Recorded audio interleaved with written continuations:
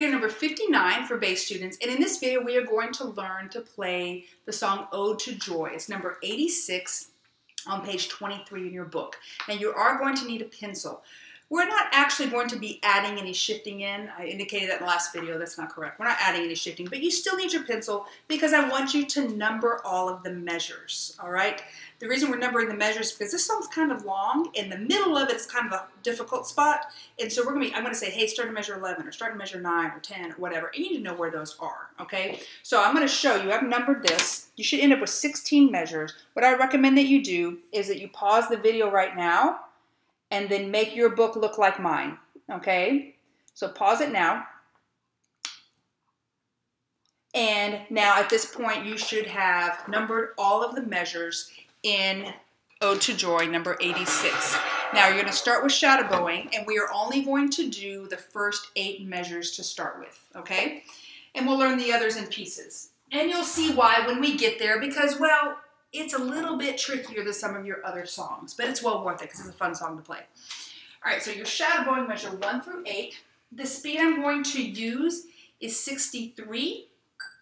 If you find this too fast, practice on your own at a slower tempo, and then try to join me again. You might want to watch the video just to see how I'm going to teach this. So shadow bowing here, there's a lot of shifting going on. Follow the shifts that are there. Okay, shadow bow, and first position to start. 1, 2, shadow bow, and go. F sharp, shift up. Shift down.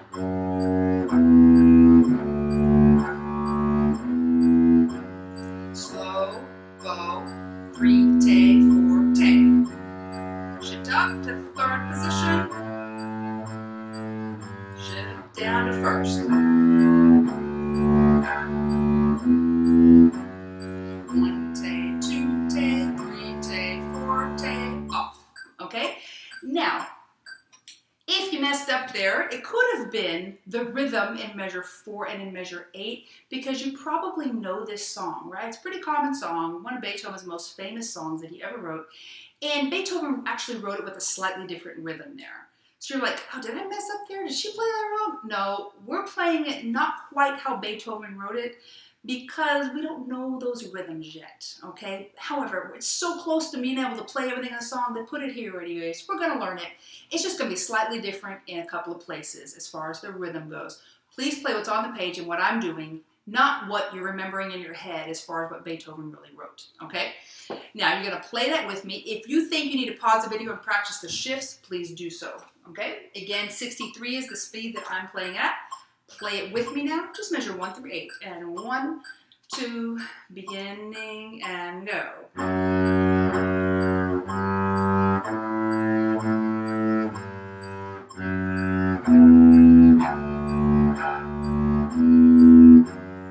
1 take, 2 take, 3 take, 4 take.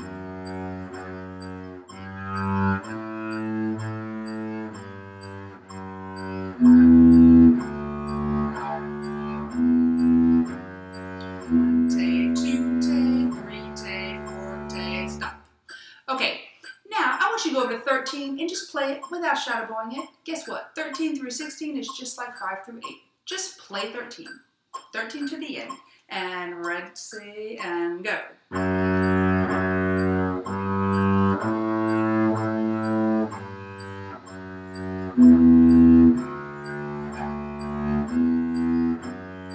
One take, 2 take, 3 take, 4 take, off. Okay? If you need to practice that, please pause the video and do so, and then join me again when you're ready. Now, if you didn't number your measures like you were supposed to, you're going to have some problems now because I'm going to ask you to play specific measures. Find measure 11, and just look at measure 11. It goes E, F sharp, G, F sharp, E. So like up and down a mini scale. Think, oh, that's going to be easy. Except there's 8 notes in there, and you have to cross strings really fast. It's just the run pony rhythm, but you got to cross strings really fast. So you just play measure 11. You're going to echo me. We're going to go pretty slow. Okay, echo me. Make a tunnel like it says to. So I'm going to keep that G, that F sharp finger hovered while I play the G and then press it back down. Do measure 11. Echo me.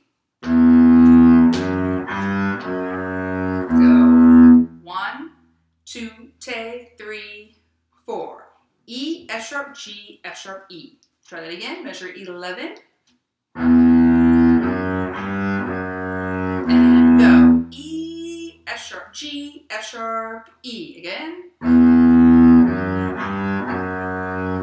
go. E, F sharp, G, F sharp, E. Now look at measure 10. I find measure 10 to be a little bit more difficult.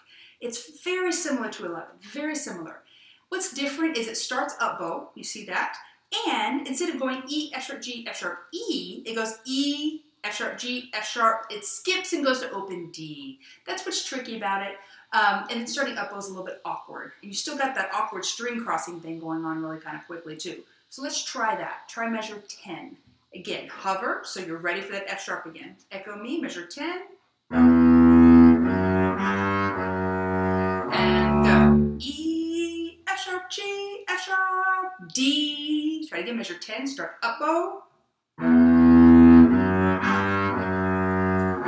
go. E, F sharp, G, F sharp, open D. Again.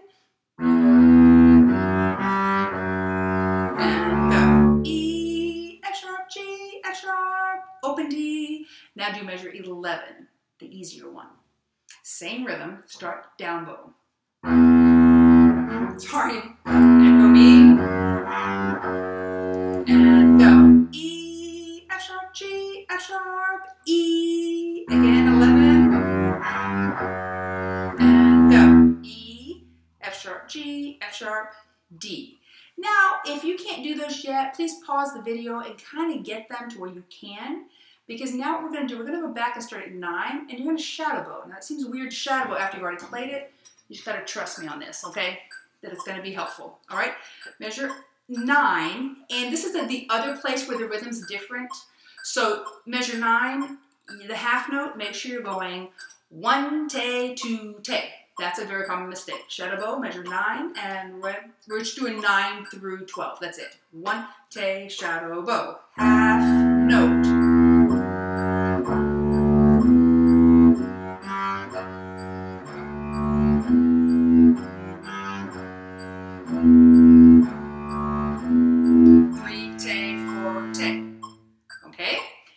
Pause, practice what you need to do, come back in and join me and play 9 through 12 with me.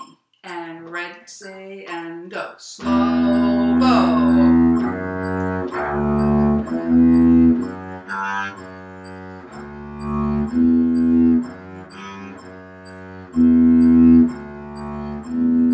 3 take, 4 take, stop. All right, now we're going to do 9 to the end. That's all we're going to do. If you need to pause and practice 9 through 12, please do so. Practice what you need to practice. We're going to do 9 all the way to the end. Okay, measure 9. Slow bow to start. And 1, 2, measure 9, and go. Slow bow.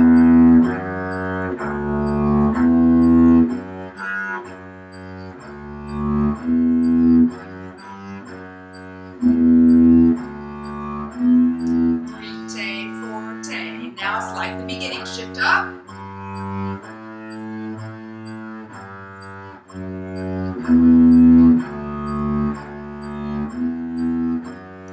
One take, 2 take, 3 take, 4 take, off. Okay? Now, again, there is no shortcut to this. You just got to practice it. Here are some tricks though. What we did with 9 through 12, which is probably what you're struggling with, we did 10 and 11, we did it slower than the speed of 63, okay? I would eventually like for you to be able to play the whole song at like 66 or 70. That would be great.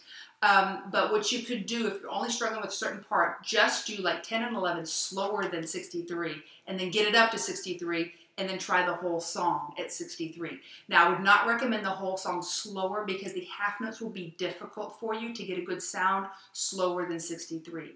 So get the difficult parts up to 63 and then try the whole song. That's the best way to practice this because the half notes will be difficult slower and the eighth notes, measure 10 and 11, are difficult faster. So work it out to where you can do that. And eventually, again, build it up till you can play it hopefully at 70 someday soon.